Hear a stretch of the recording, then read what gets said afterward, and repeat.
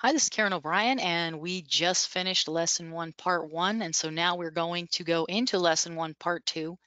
This is a good QGIS lesson. It's not so much a Flow 2D lesson, it's more for QGIS, but it's going to talk about how to organize map layers, create a recovery file, recover a project, and then open a project. So step one will be to organize the map layers. Manage map layers by grouping them. Right, we're basically going to move the layers to the bottom of the map, get these two layers out of a group, move them to the bottom of the map, and then group them all together and name the group. This GIF will show you the process. Pay attention to the time down here. Once the time is reset to 0, then you can start paying attention. So let's go ahead and do that now. So I'm back here in QGIS, and what I want to do is manipulate this data. So first, I'm going to get back in here in my user layers because that's where my data was loaded. I actually just moved it out. So I'm going to put it back where it should have automatically loaded when you were starting the lesson. Just want to put it back in here. Nope, that didn't work. Okay, so it probably looked something like this.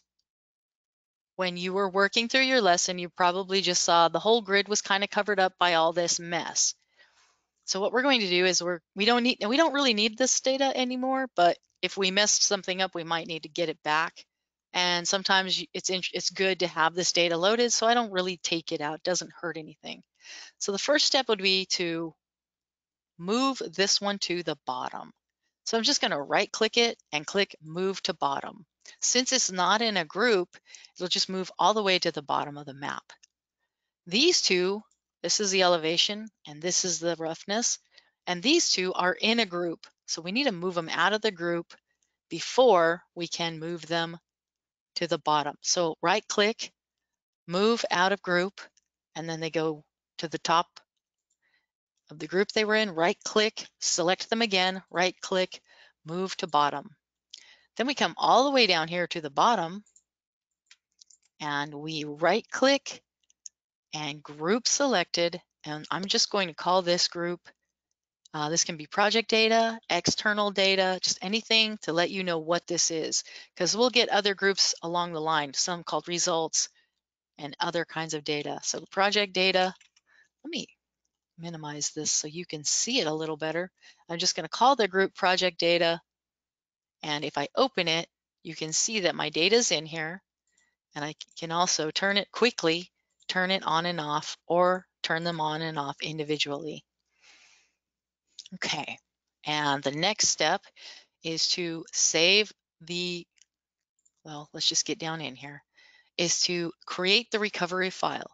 So if QGIS is still open at this point, you want to save it and then close it. I'm going to show you why we want to close it before we do the backup system. Find the QGIS lesson 1, select the lesson 1 GPKG and the lesson 1 QG and zip them together. That's your backup file. That's your recovery point. Name the file to something good. I'm going to call it lesson 1 part 1 complete, or lesson 1 elevation and Manning's okay. Anything like that would do. So you zip it, choose the name, and then you can reload the project.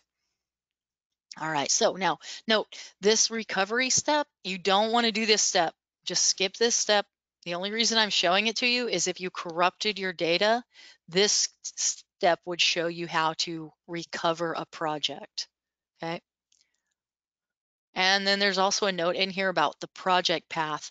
So if the project path changes, the plugin will automatically recognize a path change name and it will try to load the geo package from the new path. But if you move your project, but there's an old geo package back in lesson 1 folder, then it's not going to do that. It's just going to open the data in the old location, and you're going to end up either with 2 layers or two groups of data, or it's going to break your QGIS. Either way, it doesn't really let you know that you did that. Okay, let's go ahead and we're just going to save it. And the only reason I saved it is because I had to move these layers, and that saves the QGZ.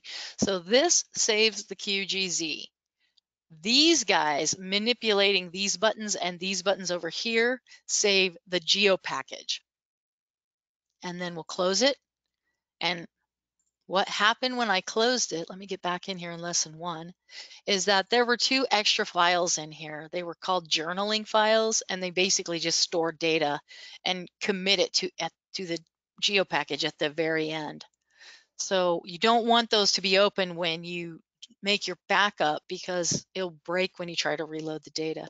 So you only want these 2, and you want to make sure you close QGIS all the way, right click, send to compressed file zip, or 7Z makes a really nice small geo package. So I'm going to use 7-zip.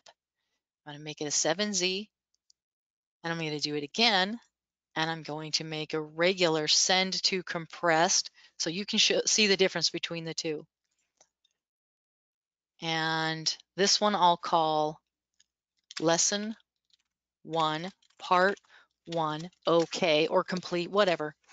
And this one I'll call the same thing, lesson 1 part 1 okay.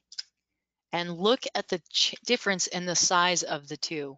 The 7Z makes these much smaller than the standard zip. And then of course, once you're done, you can either double click on the QGZ, or you can go back here and you can search QGIS and grab your QGIS. Yours will be 13.18.2. I'm using 13. This is the latest release, and this is a long-term release. So I'm using this one. And then drag that back onto that one as soon as it's opened. So as soon as QGIS opens, we'll get in here and we'll drag this back onto our map just like this and let it load. And it's going to ask us, do we want to load the model? I'll just say yes. And I don't need this, so I'll just close it. And you can see here, these are those 2 files I was telling you about. If you see those, you can't make a backup, so you need to close QGIS. Now, if you do something in the next step and it messes up your project, you can just delete these guys, delete these 2, close QGIS, delete these 2 files, and then run the extraction from either here, or if you use 7Z, run your extraction like extract here. But either way, you need lesson 1 and lesson 1 QGZ and lesson 1 GPKG to stay in this folder. That's kind of the key to that whole operation. If you move it, just make sure that you cut it, not copy it. If you move the folder or rename the folder, that's perfectly fine. Just make sure that there's not a geo package in that old path. All right, let's see. I think that's the end of that. Yep, that's the end of this one. So I'm going to pause this video here, and we'll pick it up again for the next video. Will be in hydrology, and the hydrology video will be right here.